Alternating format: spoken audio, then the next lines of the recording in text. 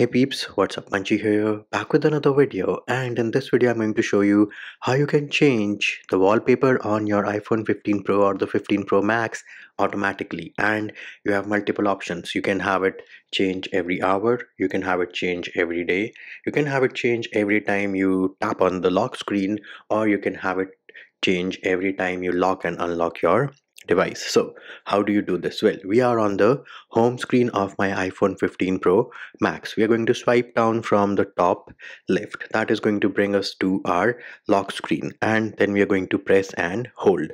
On this screen we will swipe and we will add a new lock screen and a home screen. On this section over here where we are getting the option of adding a new wallpaper, we are going to select photo shuffle. Now it will tell you that hey, photo shuffle is processing, and this is because Apple wants to come up with their own pictures, but I want to choose my own pictures, and you can select choose photos manually. So here it is.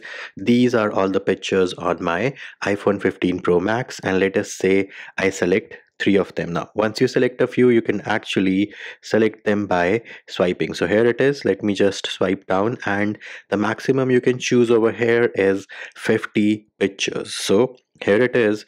Once you reach 48, it is telling me hey, select up to 50 photos. So I'm not sure what happened, but let us go with 48 for now. But do remember, your max limit here is 50. We're going to say add on the top right. Now you have different customization options over here. One, you can choose between different styles. So you can choose natural, black and white, duotone, or color wash. Now super important thing to note over here is that this effect is going to be applied to all the pictures. Similarly, you can pinch and zoom, you can move it around with two fingers. Again, do note that this effect or this setting is going to be applied to all the pictures which you have selected. Then on the bottom right you have the three dots. Once you select that, you can choose your shuffle frequency or how automatically you want your wallpaper on the lock screen and the home screen to change. So here it is.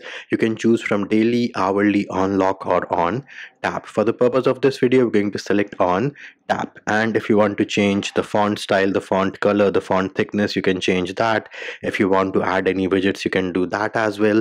Once you're happy with the results, on the top right you will see add. We're going to select that. It is going to take some time because it is saving all these pictures which I want to automatically change and become the wallpaper.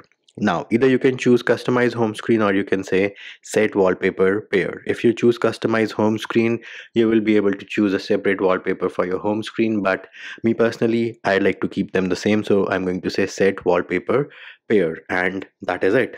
It's done. Now for me, I chose on tap, so bam, here it is.